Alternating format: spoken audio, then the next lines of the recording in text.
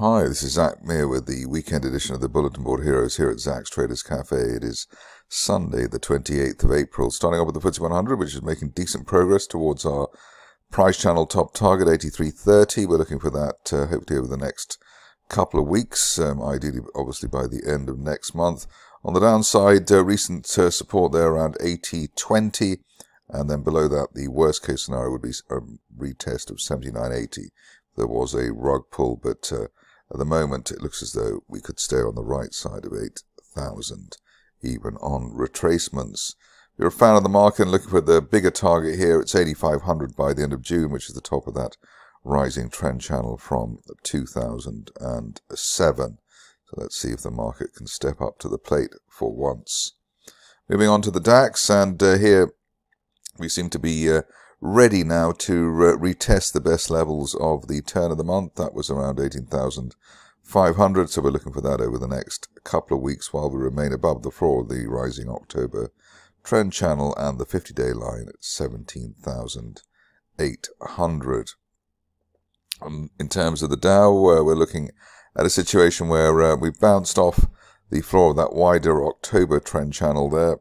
The support line there nominally around 38,000, basically we're stay on the right side of that big number. Initial target here up to 38,800, which is the 50-day moving average. If we're going to head for 40,000, I presume it would be well towards the end of next month at the earliest. Moving on to Bitcoin, where I suppose it's a consolidation that we've been seeing of late. Between 60,000 and the 50-day line around 67,400.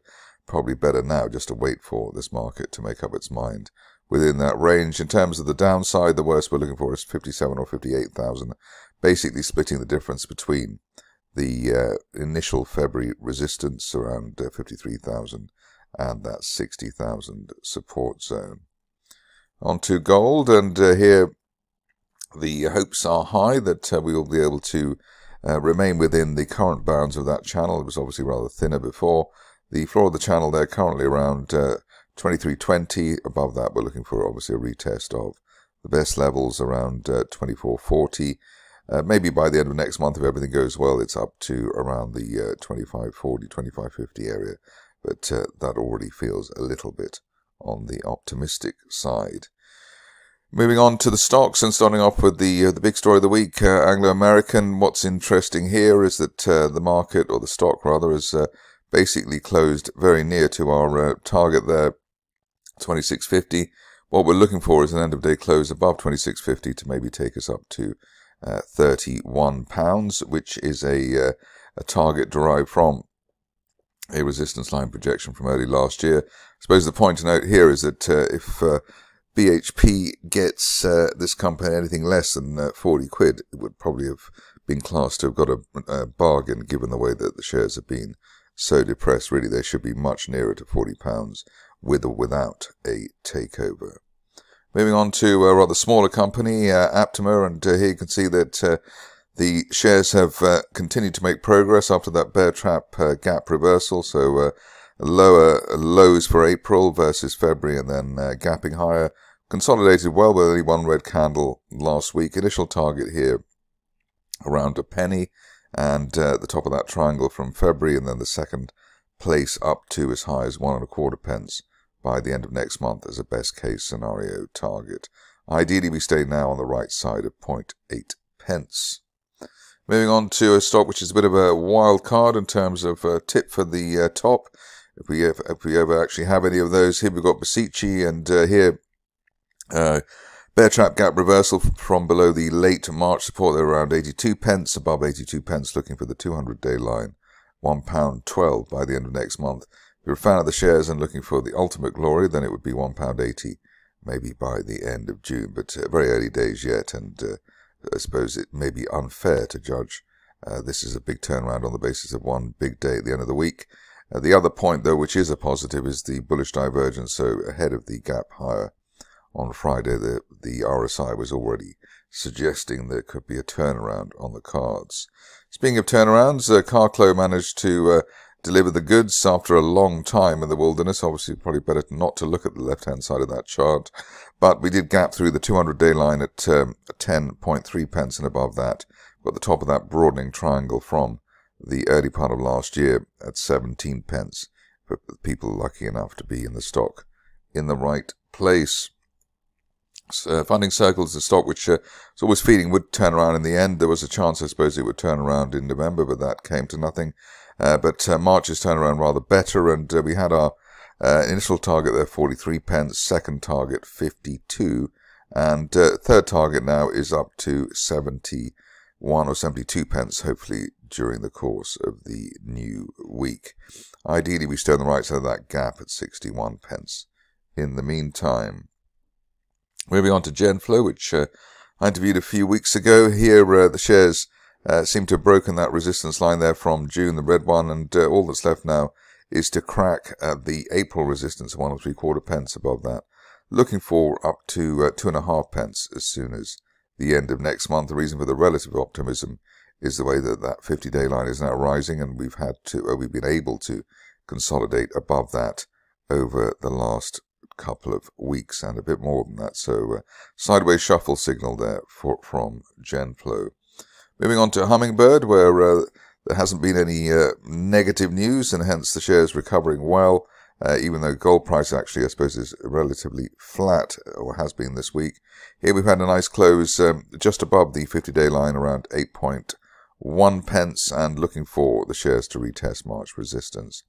11.5 pence well before the end of next month. The key here, I suppose, is for the shares to give us an end-of-day close above the top of that December gap, 12.4 pence, and then we might finally be on our way.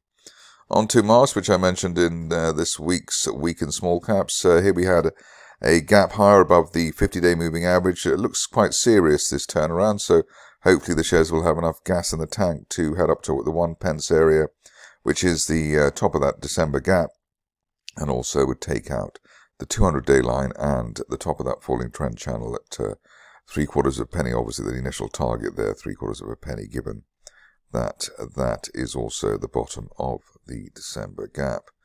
Moving along to Mosman, which has been giving brighter signals of late, taking a long time to go higher though, but we've got a rising 50-day line. We're now very near to the 200-day moving average, 0.19. We're looking for 0.31, hopefully here by the end of next month, at the top of that rising trend channel base from the end of September last year. But it looks as though those long of the stock now, especially after the gap higher on Friday, are in the right place.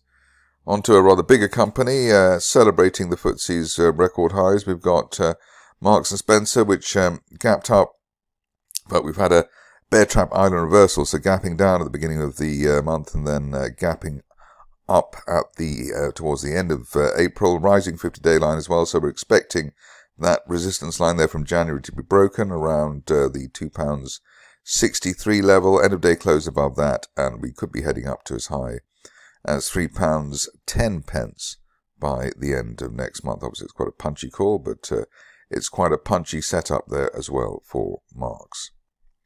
On to another blue chip, and here Natwest Group. You can see that we've been in a rising trend channel here, a steep one, for quite some time. In fact, hit the top of the initial channel there around £3.04. Above that, there could be a new leg up to the upper parallel of that rising trend channel, and that's currently pointing as high as £3.50 again. That could be a target for the end of next month. So let's see if NWG can deliver. Oracle Power I interviewed during the week, and they had good news as well. Here, I suppose we've got a Mosman type turnaround. Here, the shares gapped up earlier the month. It's been a gap fill rebound. We've got a rising 50-day line as well, so above the 50-day line there, around 0.26, we're looking for the top of that broadening triangle from back in November, as high as 0.44 by the end of next month, or even sooner. But the setup there, really relying on the shares remaining at or above the 50-day moving average. Stock that I rarely look at is next, and here we've got Petra diamonds, and what you can see here is that we seem to have a nice turnaround, a rising trend channel base. We've found consolidation at and above the 50-day line and the floor of the channel, and that means that we're looking for up to 60 pence by the end of next month at the top of that rising trend channel from back in November. Ideally, we stay obviously on the right side of 40 pence in the meantime. Finishing off with a stock which actually had and still has rather similar setup to Petra. Here we've got Phoenix Copper, where obviously, well, I may be the only one who's waiting for big funding news, but maybe one or two others as well. Here we've had that sideways shuffle along a rising 50-day line. The share's breaking out. Initial target here was 13.5 pence, and we're looking now for up to 19 pence by the end of next month off at the top of that rising trend channel from back in January. The other sizzle here, if you can describe that, is the way that we've closed above that old gap there from back in January. That was around 13.5 pence. So we've done that on multiple days. That suggests that we don't want to see an end of day close back below that level, but really the longer we stay above the 50-day line at 12 pence, the better it is for Phoenix Copper. That's it for me today. More updates during the week.